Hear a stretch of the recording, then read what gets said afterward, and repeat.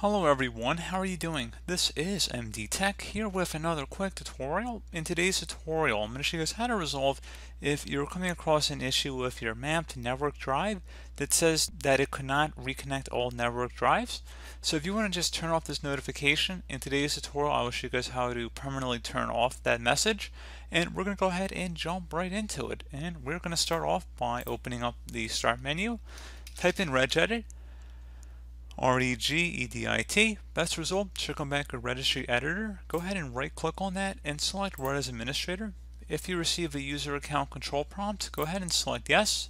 And now before you proceed in the registry, I would highly suggest you create a backup of it. So if anything were to go wrong, you could easily restore it back. So in order to create the backup, it's very simple. All you have to do is select File and then Export. File name, I'd recommend naming it the date in which you're making the backup. Export range, keep that at all, and then save it to a convenient and easily accessible location on your computer. And if you ever need to import it back in, all you would have to do is select File and then Import, and navigate to the file location. So again, pretty straightforward. And now we're ready to begin. So we're going to start by double clicking on the HK local machine folder. Do the same thing for system. Locate current control set, double click on it. Locate control, double click on that one as well.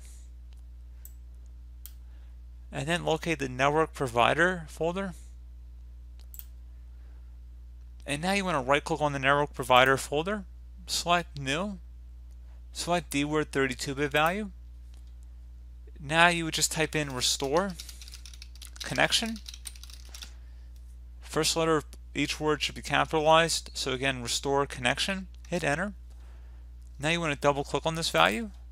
Want to make sure it's set to 0. And go ahead and select OK.